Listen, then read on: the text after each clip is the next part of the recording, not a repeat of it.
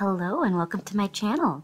I'm Veronica and today I will be showing you how to make these felt balls that you could put in all types of cute garland. I will be using the wet felting method. When I first started felting, I didn't realize I needed so many tools, but it's really easier with the right tools. I bought this wool roving off of Amazon and it's half full actually. I used half of it, so it was actually a lot more in this. But you can use any wool felt from a big box store, but I just find that this one is way cheaper and way more quality. I also need something to felt on. Any hard styrofoam will do. Also a needle felting kit. This one is from Amazon. These finger protectors actually do not come with the kit. I just threw them in there while I'm working. It's just where I throw all my tools. But these are very necessary. You're gonna poke yourself so bad, so you need to get some finger protectors. This kit comes with a single felting pen with a single needle. Also comes with a pen that holds 7 needles, which is really good for doing shapes and flat work. I find that it actually helps the process go faster as well. It also includes extra needles, which you will need because they do break. I mix a little hot water with cool water so it stays hot while I'm doing other things. I like to get busy doing other stuff, so it'll cool down a little bit until I can get started. Hot water is important for shrinking the fibers of the felt so that you get a nice shape. How much felt you use really depends on how big you want your ball. I use around 7 to 8 inches. I'm going to roll up the felt really tight, folding the sides in just so it gets a nice core in the middle.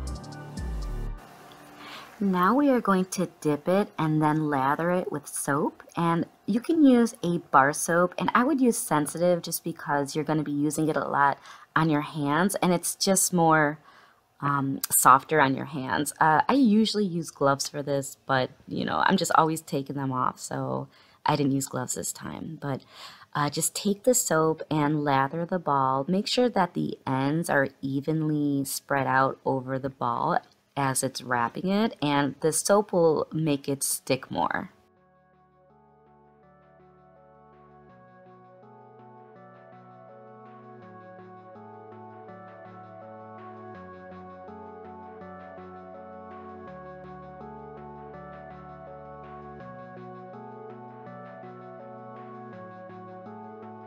After it's lathered well, just make sure that ends are folded over the ball really nicely and evenly, and then just start rolling it in your hand and keep the pressure on, just trying to make that nice round shape. You're gonna keep rolling it for a while, and you could just roll it in your hands until you feel it's an adequate amount of firmness. So now, if you are satisfied with the firmness and the shape of your ball, there is no need for felting. However, I want it to be a little bit more compact and a little bit more even, so I'm going to start felting with my needle. So I'm going to take my single needle and just start poking it in on the top and just kind of pinch it with my fingers and make it firm, and then poke it as I'm doing that so that it gets more firm into the core.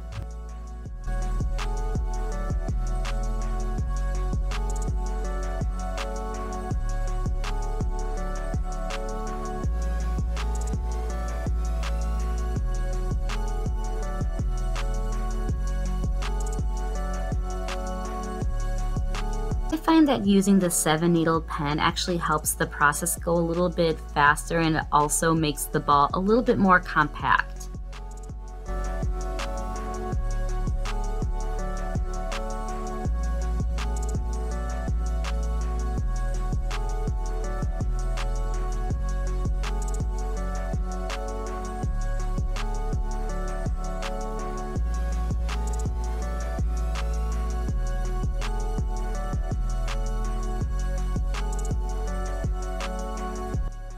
So now I'm going to rinse the ball, and you want to rinse it really well to get all the soap out. Otherwise it can get mold, and you definitely don't want that. And also make sure to squeeze it out very well too.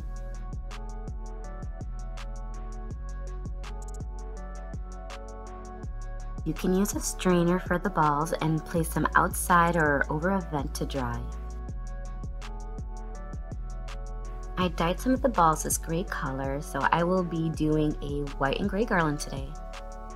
I use a cotton thread and a long needle to thread this through. This is the easiest part of the process.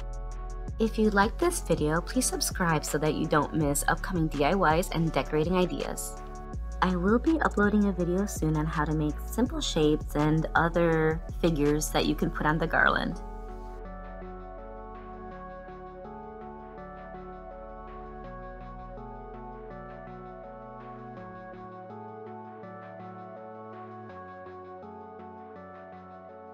I hope that you enjoyed this project. I will see you next time, and as always, thank you for watching.